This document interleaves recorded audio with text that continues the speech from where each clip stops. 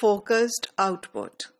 Another way to draw attention of the learners to a certain form is to focus on the output of the learners and to bring about a way in which the learners actually use the targeted form in the production of their language.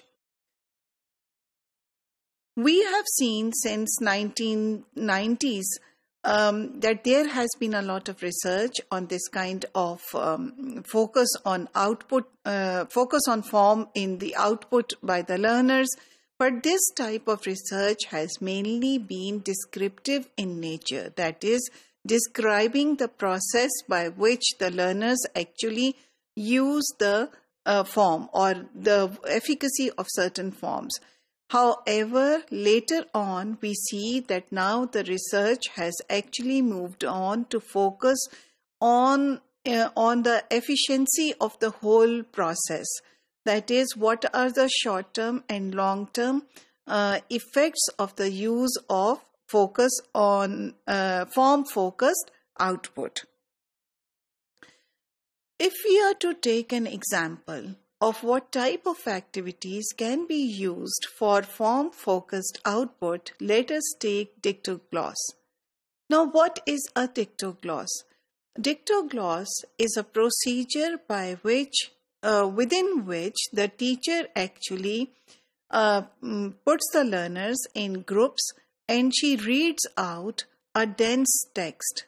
A dense text would mean a text which is slightly more difficult than the ability of the learners.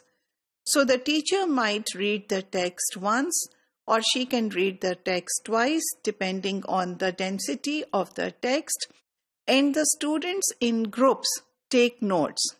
Once they have taken notes, they are asked to reconstruct the text. So because they do that immediately, and because it is still in their working memory, they use several of the items that they have just read to reconstruct the text.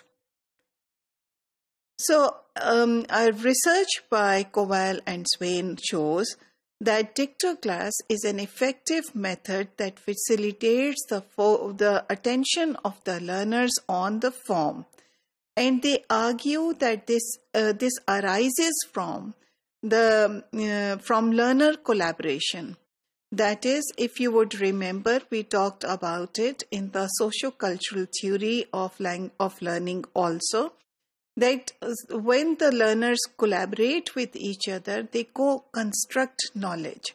So if four learners are sitting together, some of them might remember some parts, the other would remember some other linguistic items, another one might think of the vocabulary or a structure. So together they help each other to co-construct the text again. Now Swain argues that students actually, they hardly ever focus on the form or the target form that the teacher presents. So they are less interested they are least interested on the targeted form. Rather, they pay attention to their own needs. What would this mean? This would mean that if the teacher had just explained something, or for instance, if through input enhancement presented something, the learners might not pay attention to it, but when they are forced to use those items, then they have to pay attention because they know that they have this need to use certain structures or words to complete the task. So text reconstruction has been seen by research as an effective procedure to get the learners to focus on linguistic items. Now, text reconstruction also has been researched to produce what we call LRE, that is language-related episodes, more than other ways of doing that. That is, the learners were more engaged in the using of the language or the targeted structure than other activities. Having said that, dictogloss is not the only way in which the learners can be made to reconstruct a task. There are other ways. Sometimes this task is given individually. The teacher might give short paragraphs or short written texts to individual learners, and then after taking them away, after the learners have read them, the teacher might ask them to write a summary of the different parts they have read.